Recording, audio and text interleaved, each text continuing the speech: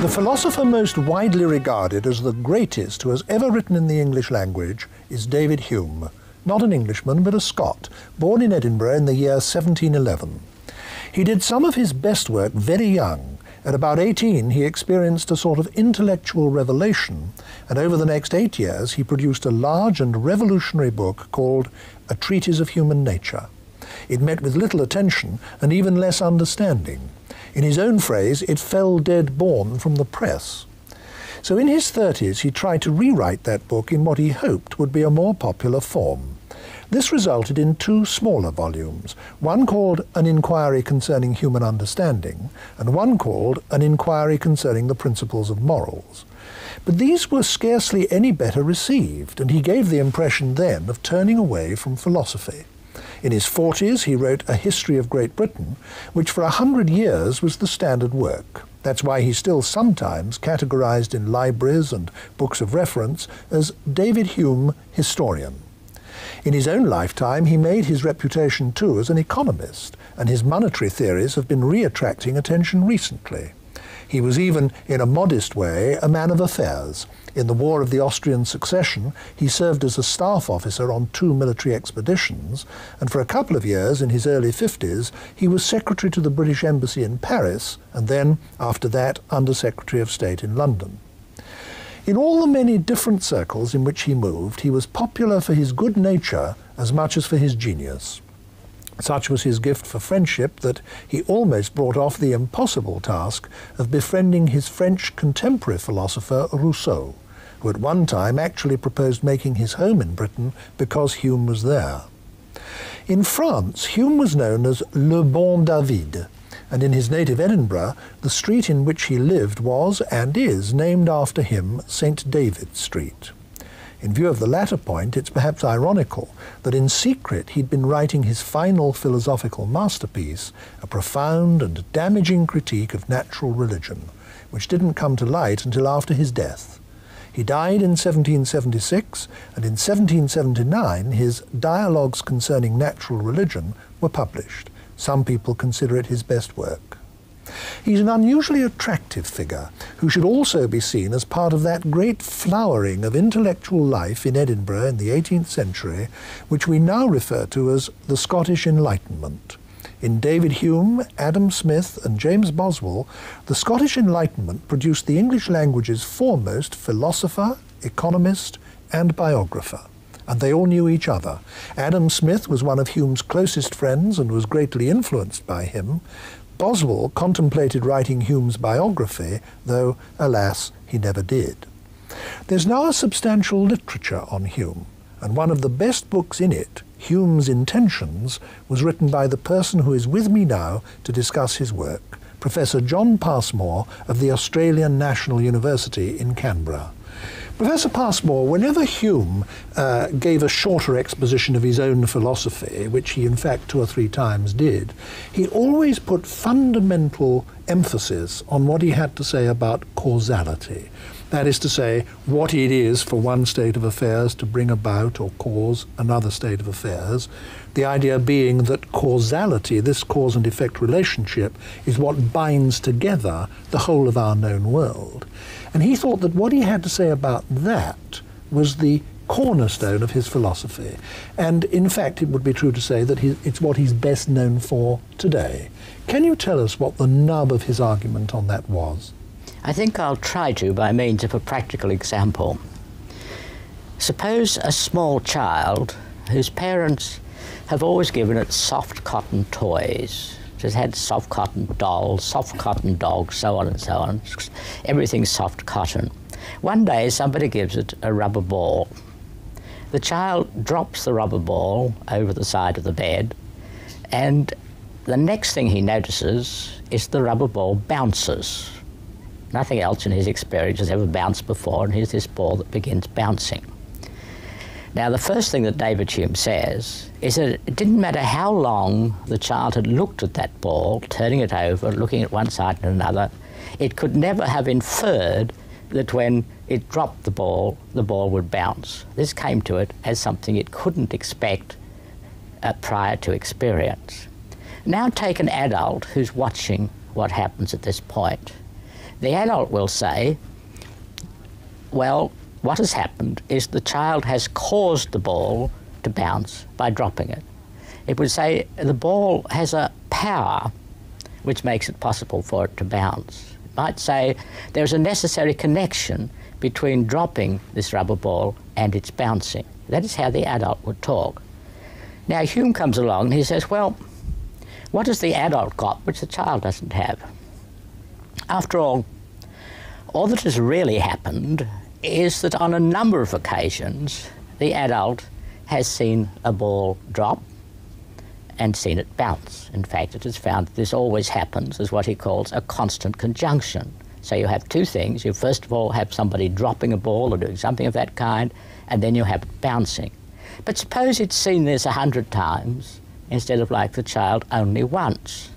What difference can this make? After all, it hasn't now seen something it hadn't seen before. It hasn't seen a mysterious power in the ball. It hasn't discovered a mysterious entity called a necessary connection and some sort of peculiar property. All it has seen is various people dropping balls and the balls bouncing.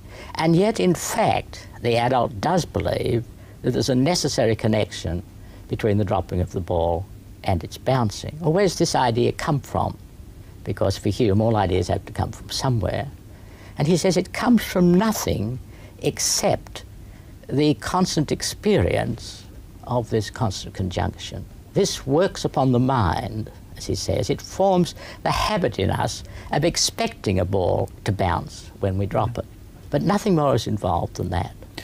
I could put what you've just said to us in, so to speak, abstract general terms, I think, by expressing it this way, that we can't form any conception at all of an ordered world without the idea of causal connection between things.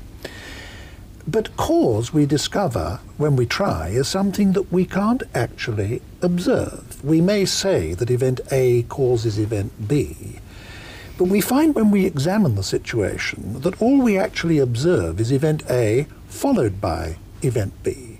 And there isn't some third entity in the situation, a causal link between them, that we observe. And it won't do to say that, well, yes, but we know that event A is the cause of event B because B always and invariably follows A. Because the fact is, for example, that day always and invariably follows night, and night always and invariably follows day, but neither is the cause of the other. So we have this indispensable notion of cause, which is at the very heart of our conception of the world and of our understanding of our own experience. And yet this notion is not validated by experience or observation, and it can't be validated by logic either. And by making us aware of that, Hume, it seems to me, has put his finger on a problem to which there's still no generally agreed solution. Would you agree to that? Yes, there is. People, of course, try various things, most of which Hume discusses in the treatise and gets rid of. Some will say, oh, well, nature is uniform, so if a ball bounces once, it will go on bouncing.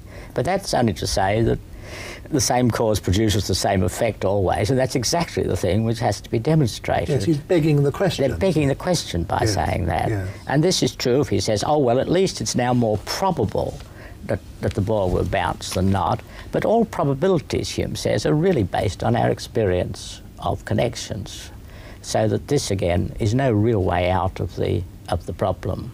He used the same form of argument with another very fundamental question, didn't he? And that is the question of the self and the continuity of the self. He said that although we take it for granted that we have selves and that we are continuous selves, we discover that we can't actually locate this self in observation or experience. That when we look inside ourselves, what we actually see is individual thoughts, feelings, memories, emotions, and so on. But we don't observe some other entity, a self, that has them. Now this is a very disconcerting and startling doctrine, isn't it? What were its implications? Well, I think one should add that Hume was never really quite satisfied with this. As you said, he kept on going back when he's giving an account of his theory to the doctrine of causality, because there he felt satisfied. He'd done what he set out to do. He'd shown that there is something about our character as human beings, which compels us to believe that things are necessarily connected with one another, even although we don't observe in the world that necessary connection. But it gets terribly difficult when it comes to personal identity. He'd said earlier that in respect to ordinary identity, what happens is something like this. Actually, every time we close our eyes, the thing in front of us disappears. It's no longer there as a perception. But when we open our eyes again, this is very rough and crude, what we see is so similar to what we saw before we close our eyes that we're confused. We treat this as having been an experience of identity because it's so like keeping our eyes open all the time and just having a single perception. Now that's all right, perhaps, in respect to the identity of other people, you might say. It's the same sort of thing. We see them today and we see them tomorrow. They're very like one another. The actions that they perform on one occasion have certain sorts of causal connections with the ones they have on other occasions. But let's take ourselves. Now, we can't say that we become confused between this succession of perceptions and a strict identity, because this assumes that there's some we there all the time to become confused. And that's why Hume says, I think this is why Hume says in the long run that he's very dissatisfied with this. And this really worried him, because he'd begun from the assumption that so long as one talked only about the human mind and human perceptions, one wouldn't get into any great intellectual problems or any intellectual confusions which couldn't be easily cleared away. One thing that what he had to say about cause and what he has to say about the self have in common is that in both cases he says, let's look for the actual observation, the actual experience on which this everyday idea is based. And in each case, when we look for them, we discover, to our amazement, that they're not there. It's as if he's trying to base his philosophy on fact. Now, is that what he was referring to in the famous subtitle to his masterpiece, The Treatise? I've actually written it down here. He describes his treatise as an attempt to introduce the experimental method of reasoning into moral subjects. Was he trying to make philosophy scientific? Was that his idea? Well, moral subjects, of course, he intended very broadly. He would have included under that everything we now call politics. He would have included anything we would call psychology, and as well as anything we would call moral philosophy. And he did want to make these more scientific in a certain sense than they had ever been. What he says is that when you approach these subjects, you find that people who usually talk seriously and take evidence into account start making wild statements without any real evidence. They start preaching at us rather than telling us what things are like. They lay down laws for us rather than looking at the facts, and that we ought to look at the facts in respect to political life and human affairs just as we do in the natural sciences.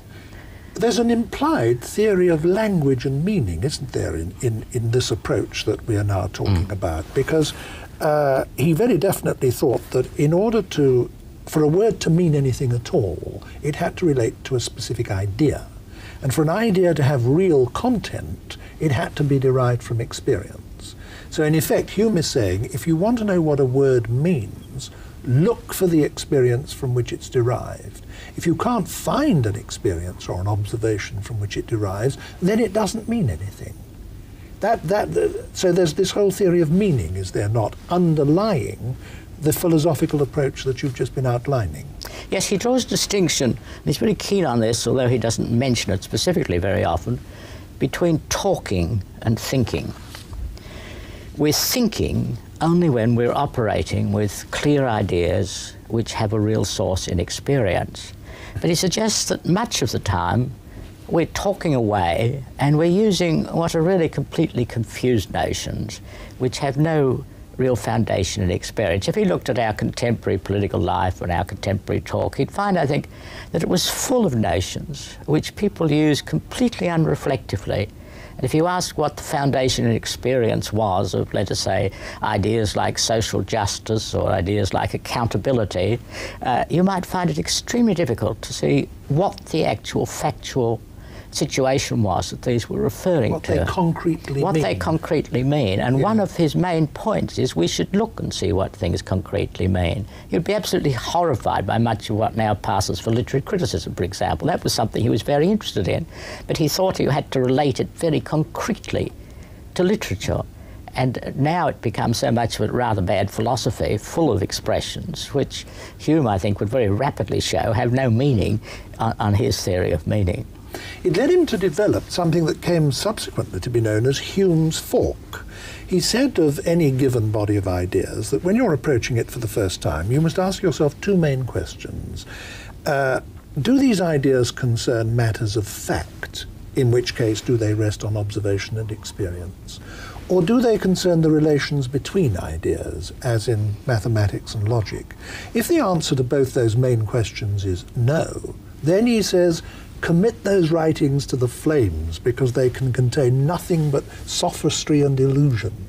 He was a great, as you've just said, clearer away of intellectual rubbish, not only in philosophy and politics, but in religion and all sorts of other fields. Do you think that in the history of philosophy that's one of his most important functions, so to speak, that he was a clearer away of illusions? I'm pretty sure about that. The other thing was that there's one particular illusion he's constantly clearing away, and that is that we can prove a great many things which we daily believe. He's constantly showing that really we cannot demonstrate even such facts as that things exist externally to us, or that they continue to exist when we're not looking at them, or again that some things are necessarily connected with other things. And this means that he often sounds extremely sceptical, and indeed he sometimes does express himself in a very sceptical way. But he thinks that it's impossible for any human being to be an all-and-all-out skeptic. Inevitably, you have to believe, you have to act like any other human being. And a certain measure of skepticism, what he calls mitigated skepticism, is very useful because it prevents you from falling into the trap of large ideologies, large ideas of every sort, which have no real foundation in experience. You will say to yourself, well, look, I'm not really totally able to demonstrate the sun will rise tomorrow. Perhaps it won't. And why should anybody that's in that position think that they can say something about the total existence of the world or some very elaborate concept of this kind? Yes. Wouldn't it be true to say that his skepticism was not actually about the world, but about the capacities of human reason? I mean, I don't doubt for one moment that Hume just genuinely did believe that there is an independently existing world of material objects in space and time that causally interrelate to each other, and that we have representations of these through our senses, and that these representations are internal to us but give us an accurate picture of the world around us.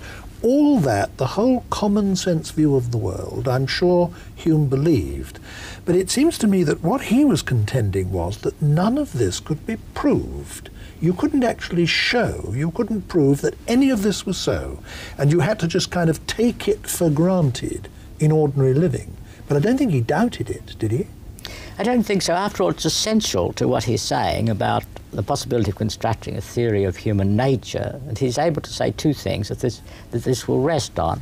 One is our awareness of ourselves, and the other is our awareness of other human beings, our experience of other human beings. Well, this does imply that human beings exist independently of us, that we're not the only being on Earth just living in a world of his own perceptions. There are other human beings, they behave in various ways, their behaviour has particular effects, and so on. None of this does he doubt, I think, in the most serious sense of doubting. Indeed, he'd have to be a madman to do so.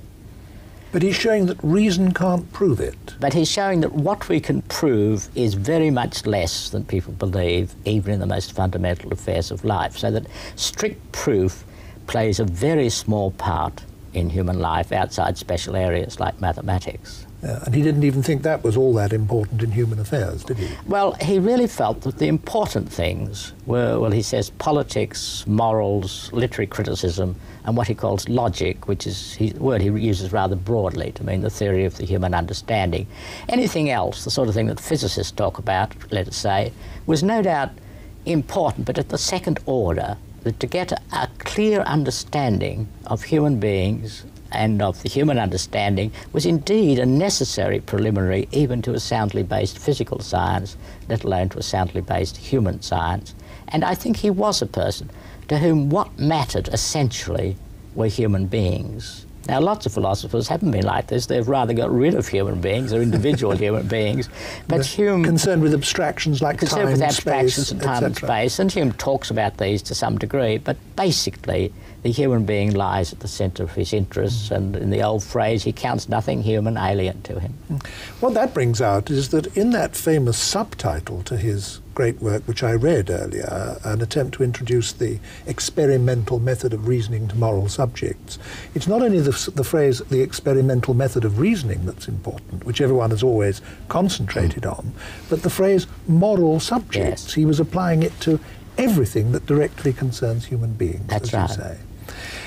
In my introduction to our discussion, Professor Passmore, when I referred to Hume moving on from writing philosophy to writing history, I deliberately used the phrase, he appeared to turn away from philosophy. I didn't actually say he did, because I know that you, in your book about Hume, have argued that, in fact, in his mind, this was not a turning away at all, but a continuation of the same concerns. And I'd like you to expand that a little bit. Well, I think in the first place, of course, the use of the word philosophy in its very narrow modern sense is... well, as I just said, very narrow, very modern. Philosophy had a much broader sense when Hume wrote, and even later, and indeed in Cambridge much later, physics was called natural philosophy, and subjects like economics and politics were included in moral philosophy. And that's the very broad sense of philosophy that Hume is working with. But I think there's another thing. He wrote these works, the treatise especially, he said, as a necessary preliminary to working on the subjects he took to be important, morals and politics, an essential preliminary. Nobody paid any real attention to them. He tried to present them in a different form, as you pointed out in your introduction, in the inquiries. People still didn't pay any real attention to them, and it would have been absurd for him to go on working at these. He had no real criticism of them. He was quite convinced he was right. And in terms of his own views about things, it was perfectly proper for him then to go on writing essays on politics, writing history, writing about economics, writing about the population of the ancient world, and discussing all these broad issues, literary criticism again, which he'd always regarded as central. It would have been idiotic for him to have continued all his life with what he regarded as being only preliminary to these centrally important inquiries. Because all of it was, in his eyes, what one might roughly call social philosophy, wasn't it? In some form or another. In a very broad sense, yes. It's what we would now call social philosophy. But the first part one might very crudely call Hume's methodology of the social sciences. It ran beyond that, but it's as if a social scientist were to spend all his life talking about his methodology and never actually doing any social science. And Hume would have felt the same way if he'd spent all his life talking about his methodology. And he says it's all the logic that's really needed, as in the treatise, and not gone on to do the actual work that he thinks was of the greatest consequence. Now, underlying this very broad concern with human affairs, there was a theory of human, or a conception anyway, of human nature. And you referred to that actually a few minutes ago in our discussion. Can you now bring out what that conception of human nature was? Well, it's a long story, because really most of his subsequent work is a study of human nature in action, in practice. But one thing he never doubted was that there was such a thing as human nature. And this is a point at which he differed from Locke. Locke had been particularly intent on getting rid of the conception of original sin. This was fundamentally important to him, because he was a religious thinker as well as a philosopher. And he had argued that human beings are born into the world with minds which are like blank sheets of paper. And then in his works on education, for example, the suggestion was that you could turn human beings in any direction you want to. And many of the later thinkers of the French Enlightenment, and really running on even to modern Marxism, have taken this same sort of view that at least society is the thing that makes human beings what they are. Now, Hume didn't think that. He says that he thought this was a ridiculous view, that human beings do have angers, fears, all the rest of it, affections, which are innate, which are inborn in them, and which are constant throughout human history. In different societies, they may take different forms. Some of them may be strengthened and some weakened. But there is a permanent human nature there in which the passions are central. It's striking, I think, in most of the thinkers of this period, that they put an emphasis on passions and interests in a way in which many subsequent philosophers have not. There are, of course, important exceptions to that.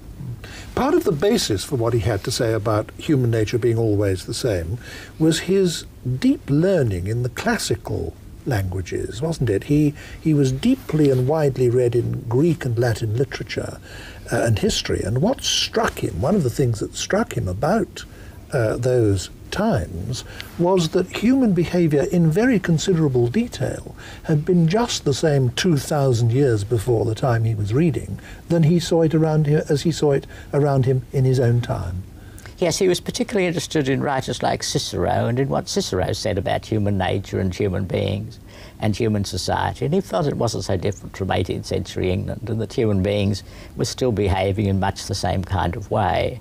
It was the Latin writers rather than the Greek writers who particularly influenced him at that level. He constantly quoted Cicero. So that was some of the evidence that he would have given for there being a permanent human nature. But also when he writes about, let us say, the natural history of religion, it's again on the assumption that human beings have been much the same, have been faced by the same threats, the same anxieties, have had much the same ideals throughout history, even in much earlier societies than the Greek and Roman societies. It's not only an assumption, is it? I mean, he tries to demonstrate this with a great deal of factual example. He tries to demonstrate by factual example, but it is all the same, I think, to some measure, something that he thinks you can't seriously question, although, as I say, many subsequent writers and Locke before him have seriously questioned it. When one looks at Hume from the standpoint of our time, I think one is very struck by the sort of modernity, from our point of view, of very much of it. I mean, he was centrally concerned with this problem of the self. Well, some of the best philosophy that's been done in Britain in recent years has been about problems of the self. Scientists in the 20th century have been deeply puzzled, especially in their thinking about quantum physics, about the presence or absence of causal connection. And only yesterday, so to speak, the logical positivists, or at least the chief representative of logical positivism in the English-speaking world, A.J. Ayer, were constantly talking about how much they owed to Hume and how almost everything they'd say, Ayer is constantly saying that almost everything he has to say has previously been said by Hume. One comes up against this modernity to us again and again. And one of the 20th century problems of philosophy that he is credited with having formulated for the first time is the famous problem of induction, isn't it? That is to say that the logical basis on which scientific theories were traditionally said to rest. Can you tell us a little about that?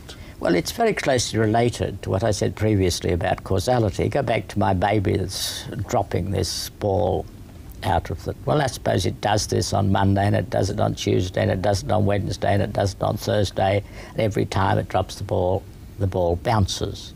Then certainly Hume would say it comes to believe that whenever it drops the ball will bounce. It comes to expect the ball to bounce whenever it drops it. But suppose we ask why, since all that has happened is the same thing as has occurred on many occasions. But we all know quite well that things can occur on many occasions, and then on some occasion they don't occur anymore. There's a change in the way things happen. You've been accustomed to relying on these regularities, but the regularity breaks down. Now, all Hume is saying is we can never be quite sure that this won't happen in respect to any regularity whatsoever.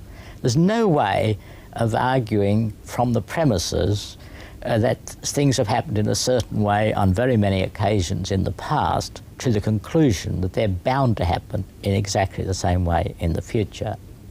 And of course the point here is that every scientific law is an unrestrictedly general statement which is said to rest on a number of particular observations or experiments or instances, and the logical link can't be made. There's a marvellous example of this in the history of philosophy itself. In logic books, in some logic books in the Middle Ages, one sentence that was used as an example was, all swans are white. And of course, for literally thousands of years, every swan that any Western man had ever seen was white. And there must have been millions of instances of white swans and not a single counterexample. But in the 18th century, when Western man discovered your country, Australia, for the first time, Europeans saw black swans. And it's a marvellous illustration of the fact that however many thousands or millions of times a particular thing has been observed and found to be so-and-so, it does not follow from that that the next one will be. And therefore, and this is the logically important point, no finite number of specific observations can ever logically entail an unrestrictedly general or universal conclusion. But all scientific laws are of that character, and therefore they are not logically entailed by the observations that are supposed to be their basis. And this is an explosive insight, isn't it? I mean, it seemed to people to knock away the foundations of science as they understood it.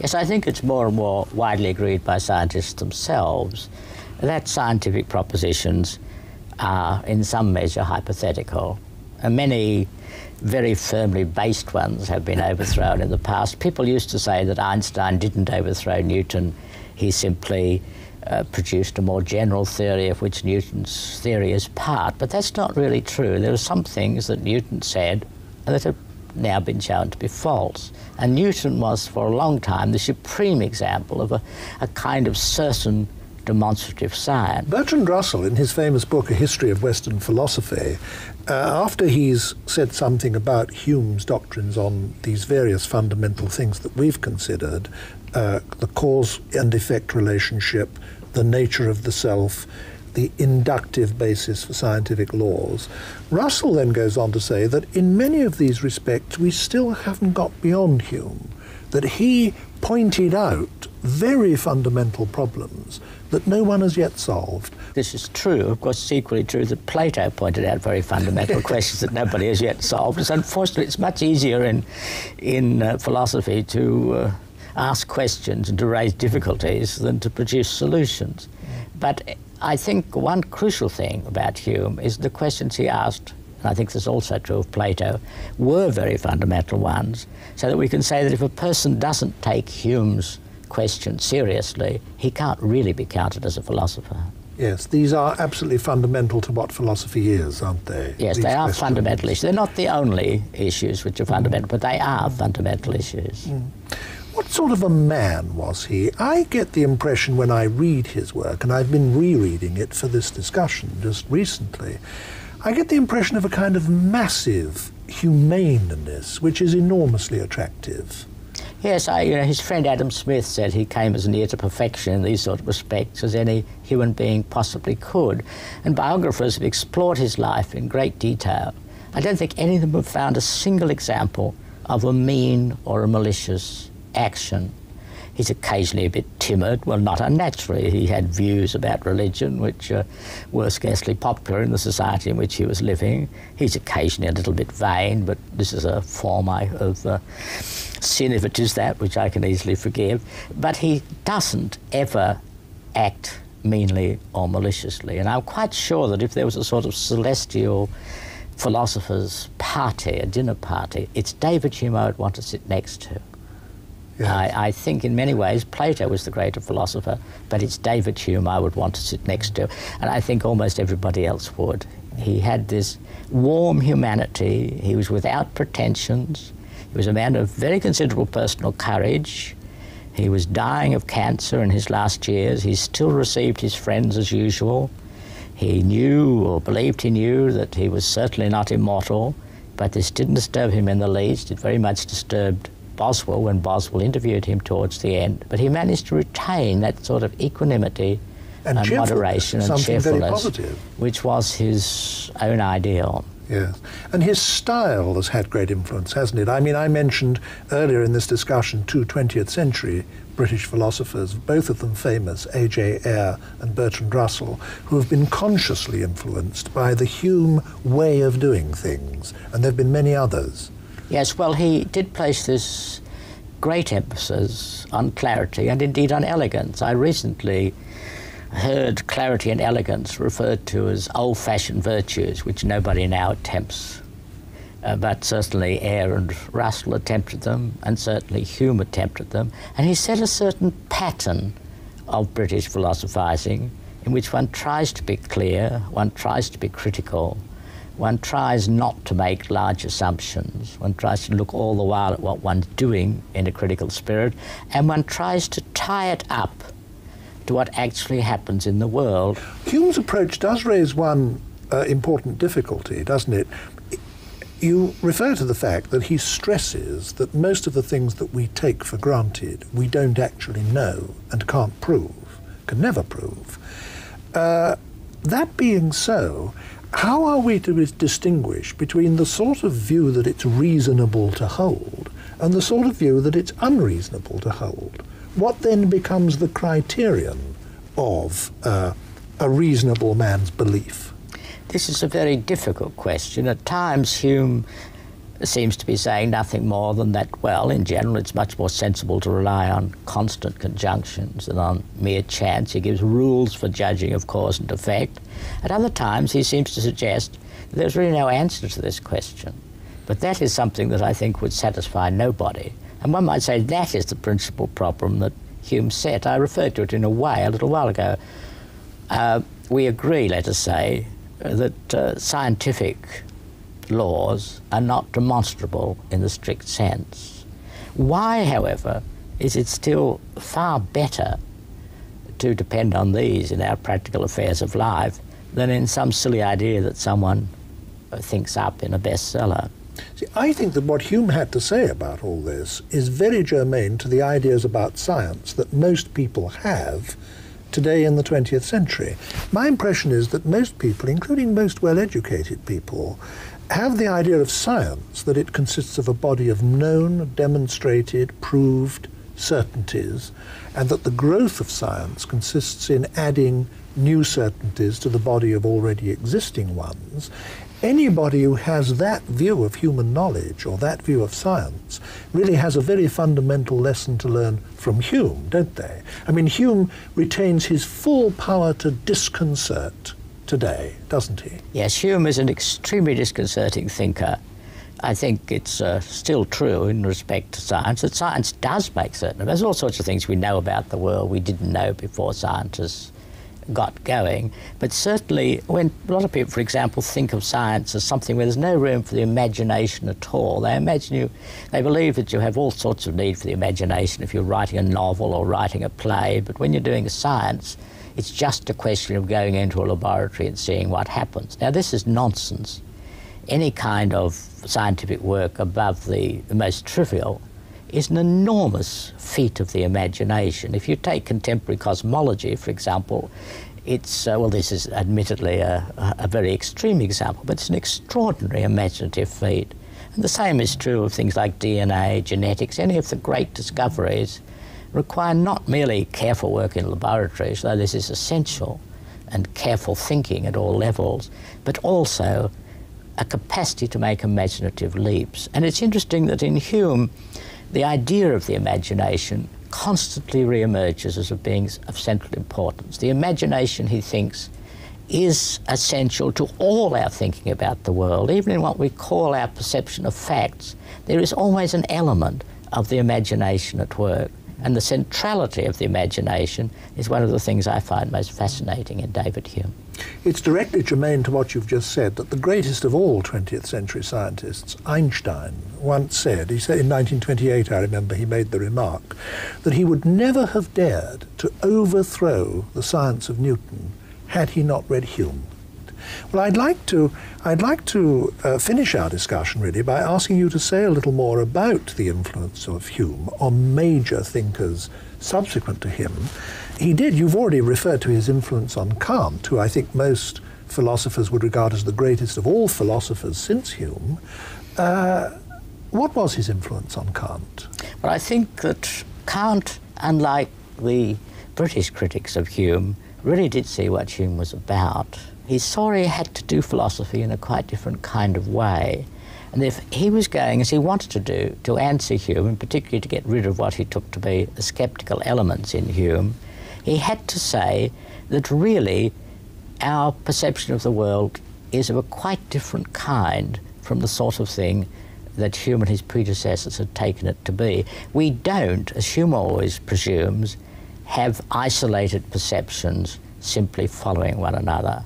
We are from the beginning aware of things as being causally connected, causally linked with one another. One gets in Kant, however, a great emphasis on the creative power of the mind as well. The suggestion that this order is in part imposed by the mind, and that leads in a direction that Hume wouldn't have liked. It leads in the direction of subsequent German idealism, in the direction of writers like Hegel. But Kant did see, didn't he, that if you started with empiricist assumptions, Hume then posed problems that on empiricist assumptions you couldn't answer. That was his view. And Kant's solution was to reject the assumptions and start a wholly new approach. He does see, I think, the essential thing, that if you begin from the position that what we're aware of are isolated events, whether they're in our own mind, whether they're perceptions or on the surface of our skin or in the world, you cannot create out of them, simply as your soul material, the kind of ordered world which in fact we experience in our daily life. Well, to continue the discussion beyond this point would take us into a discussion of Kant, so I think we'll stop there. Thank you very much indeed, Professor Passmore. Good, thank you.